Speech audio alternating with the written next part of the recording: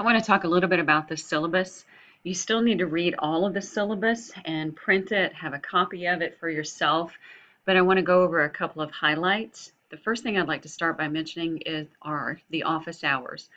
Make note of those, but make note that I also have my math lab, which has Ask My Instructor, which is wonderful for you to be able to click it. It sends the problem to me. I can work it out or talk to you about how to get it started, and then send a picture and take it right back or send it right back. Also notice that there is by appointment, and keep that in mind to stay in contact with me by email. My email address is right here. You see the required textbook and you see required supplies. I think you should get a 3-ring binder. Only scientific calculators are allowed, and definitely working Lone Star and D2L. More importantly, is that you have a reliable computer and reliable internet connection, and then have some backup resources. I know that when our electricity has gone off, we have gone to local restaurants and coffee shops that have Wi-Fi, so have a plan, know their hours, and be able to get your stuff done. To get a grade in this class, it will be based on 3 parts. The first part would be the practice and preview assignments. In the calendar, when you watch my math lab video, you'll see that I'm talking in the calendar that almost every lesson will have a preview assignment, then your in-class piece that you'll watch a video with, and then the practice assignment. The practices, previews, and some discussion questions will all be added up together, averaged up together to be 25% of your grade. There will be 4 tests this semester and 1 final. All of those will be proctored. So if you do not plan to take your test at a Lone Star College system campus testing center, then you need to request a form from me as soon as possible and get set up with another proctor. We have many options, but that needs to be set up in a timely manner to be ready for the first test. In this class, you can earn an A, B, C, or D. And at the very bottom with late and makeup work, you need to finish all assignments on time. And if there is some extenuating circumstance, you need to be communicating with me, and we'll take it from there. I'd like you to note and notice the tutoring section. You need to have many resources to get help. You have already paid for tutoring with your fees that you paid to register for the classes.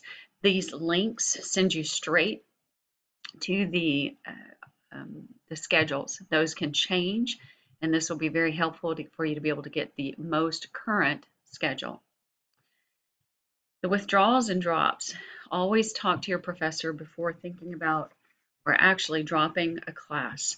You may be doing much better than what you think, so I ask you to talk to me before you withdraw, because I'll be honest with you, we'll look at your average and we'll look at where you really stand and if it's possible to still pass the class or not.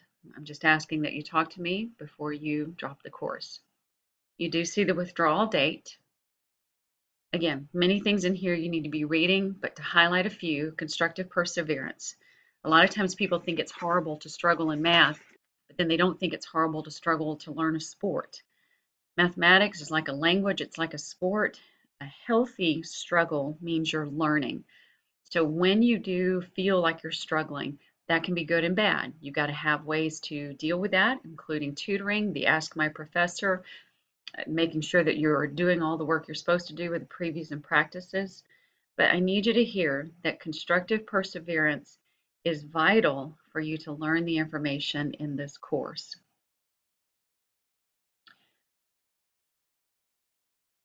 Here's a paragraph about online learning. Some people have misconceptions about that. I would read the online learning paragraph. Americans with Disabilities Statement.